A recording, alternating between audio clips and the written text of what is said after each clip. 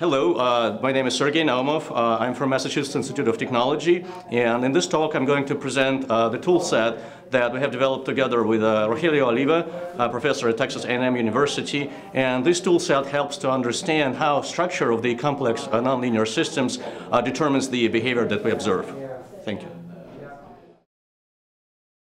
Hello everybody, my name is Sergey Naumov, and today I'm going to present a joint project with Rogelio Oliva from Texas A&M about structural dominance analysis of dynamic systems.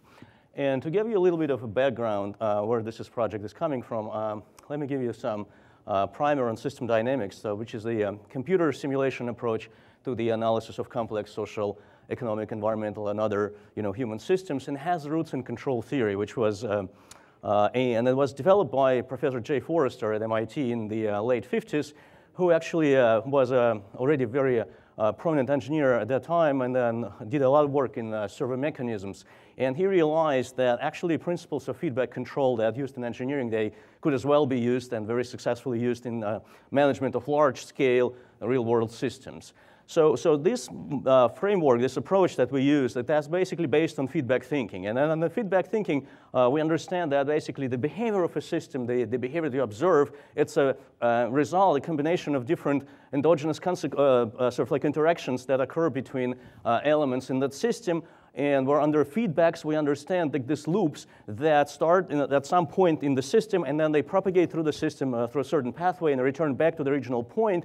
And as a result, they potentially change the states of the system and influencing the future. So therefore, we actually are focusing purely on the understanding why the system works the way it works. And just to give you a little bit of the very simple example, this is a classical Bass model of diffusion, market diffusion of products or services that has a very simple structure, just two state variables, or stocks we call them, and this is they depicted as boxes, and this is a stylized pipe between, represents the rate of change of those levels. And all the other variables around, there's auxiliary variables, and they needed to create the pathways, those loops, to understand how the variables are connected and what influences what. So this model, if you run, that generates a classic S-shaped logistic curve that you see on the right-hand side. And this is where basically you have the exponential growth in the beginning, and then you have leveling off and the slowing down the dynamic. So it's clear that there's something going on, and then how you want to understand how the system works. So the traditional methods that we use, they're largely trial and error simulations and experiments, sensitivity analysis, and scenario analysis of different sorts, where you're basically trying to discover the structures by changing parameter values and different combinations of them, and trying to switch loops on and off, and trying to see which is influential when. So in this case, the model is simple, so you can really clearly understand that in the beginning there's an exponential positive loop, reinforcing loop, the word-of-mouth loop, where the more people become adopters of the product, the more sort of like the stronger is the dynamic of converting other potential adopters. And in the middle, the dominance shifts. In other words, that the other loop becomes much more prominent, and this is the negative or balancing loop, which is basically exhaustion loop. So you just run out of people, and then you convert everybody. It's a very simple model,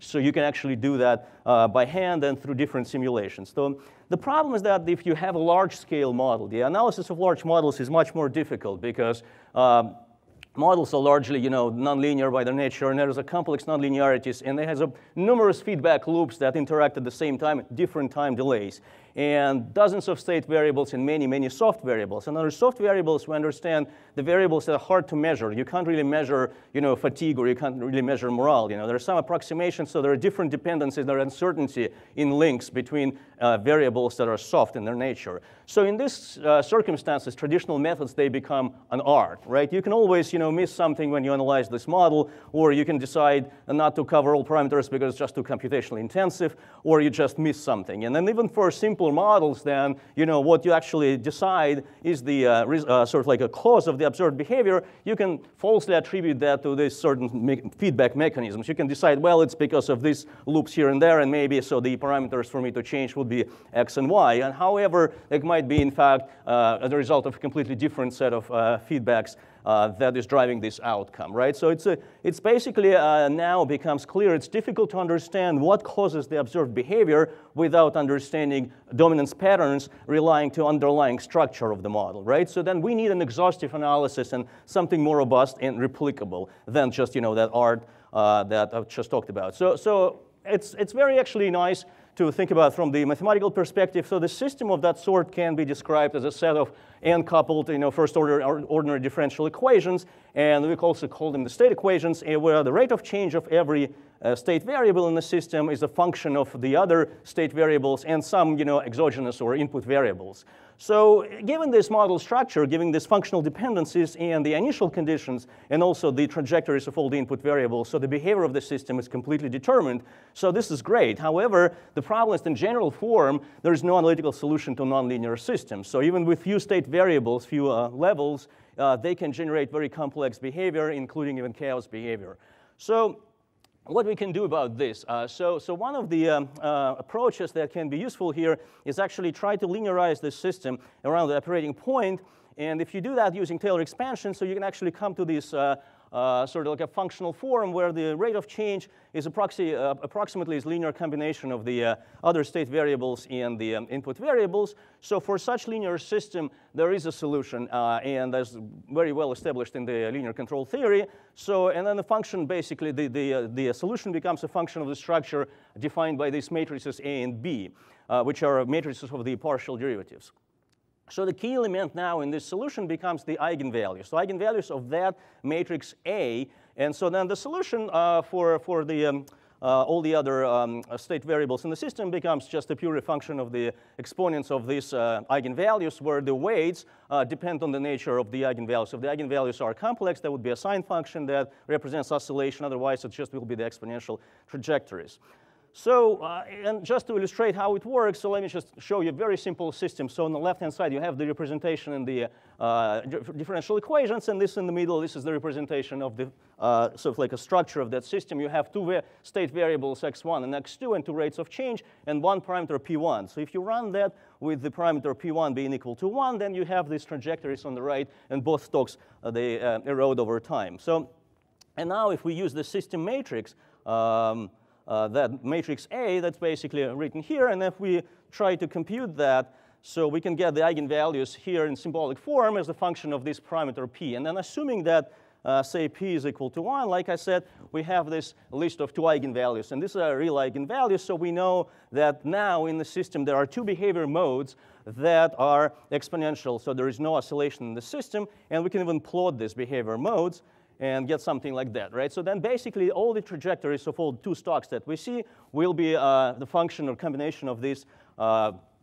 behavior modes. So now the question is now you want to understand now, okay, so every trajectory of every state variable in the system is completely determined by these behavior modes. Now you want to understand what influences these behavior modes. Because if you can do that, then you can actually understand now how can you control that, right?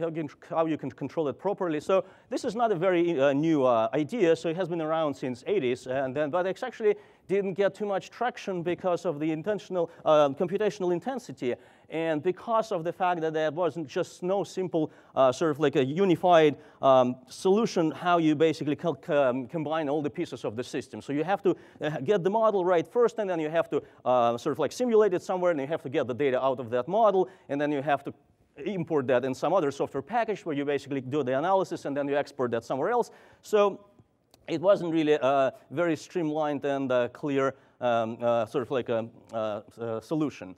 So what I'm going to show you today is that the work that's based in the what we call structural dominance analysis framework, where we have two different pathways, two different parts. So one part is the what we call loop eigenvalue elasticity analysis, which is what I just showed you. It's how you identify those behavior modes in the system, and then once you did, then how you link the loops, the feedback loops in the system, to the actual observed behavior modes. So the challenge here a little bit is that you want to understand individual influences of each individual loop on the eigenvalues or on the behavior modes. However, so there sometimes could be overlap in the loops. Some links in the loop, they might participate in multiple loops. So if you want to change, let's say, gain in one loop, or gain basically rate of change that loops this propagates around the loop, and that might not necessarily be affecting only one loop. It might also affect the other loops, and then so then the results will not be actually clear. So there is a solution that comes from the control from the graph theory, where we can actually identify independent loop set, and such that basically you can independently change the gain of these loops. So the problem a little bit of here is that the independent loop set is not unique, right? So there are multiple options how you can get that. So approach that we use is the shortest independent loop set, where basically we use the loops that are shortest in size, so that it'll have the least number of parameters. So that's one part. So once you understand which loops affect, the behavior modes, now you want to understand how these behavior modes basically project on the state variables, because now you want to understand what effect it has on the trajectories of the variables that you care about. And this is the second part that we call dynamic decomposition weight analysis, which is now using eigenvectors of the same matrix A, and then gives you the projection of those eigenvalues of behavior modes, now on the stocks. All right? So what we have now is the complete tool set, fully done in Mathematica in a notebook, that has very streamlined workflow. So you have the model, you upload it in Mathematica, and then you do the analysis, you generate a report, and it's a single package, so it doesn't require a bunch of different stuff. So the sort of like all sorts of different parsing and conversion of these functions from the modeling environment to Mathematica is done sort of like here behind the scenes, so that user doesn't see that, and it becomes very elegant sort of like an environment for people to explore models now. Right, so then let me just show you how it looks.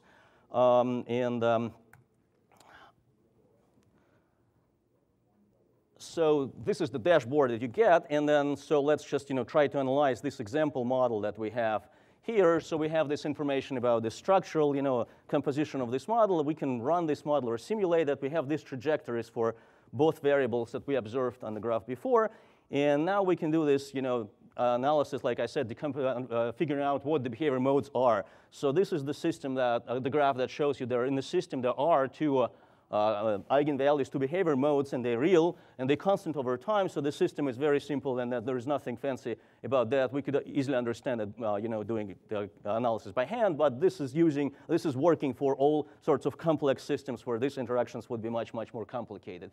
And now we can do the projections, like I said, of the behavior modes.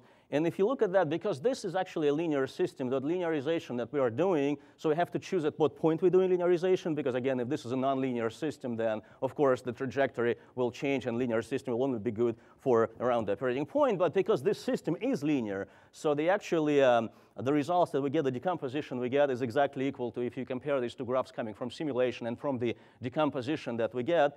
So then the equation is clearly, specifying here all these components, just, all these behavior modes, and then the weights. So you get exactly this trajectory. And so once you have that, you confirm that visually, so you have this, the behavior that you understand and you like, so then you can go to elasticities, and then you can understand that, for example, you have only one parameter in this, model P1 we saw. And so this is the influence of this parameter on the weight and on the behavior mode itself. So we know that if we increase the this magnitude of this parameter now, so our system will actually behave more aggressively, so it will erode quicker. That will be a stronger projection of the eigenvalue, and then because eigenvalue is erosion, so it will be a stronger erosion, plus the eigenvalue itself, the behavior modes will be stronger. So this is, in a nutshell, again, this is a very simplistic model, but you can run much more complicated models here and get to the same level of analysis relatively quickly. So just for the sake of completeness here, so there's some few interface-related takeaways that we have from this process of converting the basically different tools into one tool set, and then also improving some algorithms. So, but the interface is the important part here. So you want to have a clear flow control, and this is very simple and trivial, might be on the surface, but in the end, what you're going to do, you're going to be guiding a user through the interface in such a way that there is no opportunity for people to make sort of like a stupid mistake or generate some exception in the routine. So, for example, you have this load and run button. I mean, you should prevent run from being useful until load is complete. And now we have this load, and then the run is running, right? So this is one part where basically you want to clearly delineate the boundaries of what user can do at each point in time. And then that's pretty much self-explanatory, but can easily slip through cracks of this modeling process. So this is important. So the other part is message capturing, especially if you're dealing with something that you're not controlling fully. like you want a user to upload any model. So it means that Mathematica functions can generate all sorts of response to this input if the input is crappy, right? So what you want to do if you don't want to ruin this nice dashboard that you have, and so that basically if the exceptions occur, then they will be listed underneath that interface. So you don't want to do that. So you're capturing this message. What it actually does, it uses this basically undocumented, very useful sort of like a function, which is the inherited block, which sort of like carries over the definitions for the function that you're passing through, and then you modify that. And what I'm doing here is basically I'm capturing all the information about the errors that were or messages that were generated during the execution of the function, and I'm passing it back to the parameter of this function. So let's say if we have this message as the empty list, we can put it as a dynamic variable here. And let's say if we just simply say 1/0, it will generate this error infinite expression, and it's put on directly in the notebook. So we don't want to have that. If instead we use our function that captures messages, so see, we evaluate that, nothing happens here in the interface, but I capture that message, and I can show it in my elements of my interface where I want it to be in the windows or something. So then another one, so it actually keeps populating, right? So I can do it as long as I want. So this is something very, very useful, we found.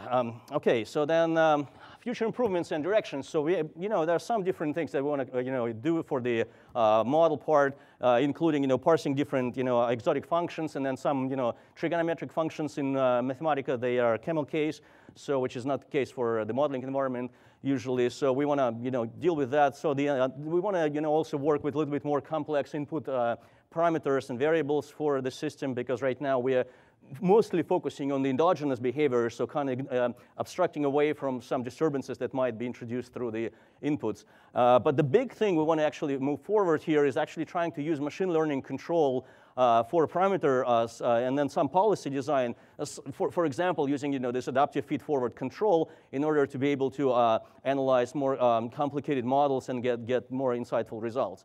So, and another big part for us is actually moving from the notebook-based interface. So this is a single package, so you can actually do that if you have a Mathematica license. But even if you do have a Mathematica license, but you're not a frequent user, it might be a little bit intimidating for people to start doing that just for that single task. So we want to move to the web-based interface. And this is just right now a big dynamic object. So it's not really very much 100% immediately portable to the cloud.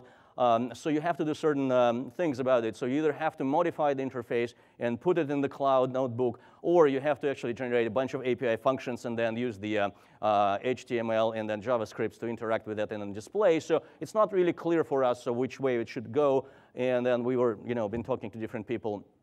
So if you have any ideas and suggestions how to do that, would be very great. Would be very thankful.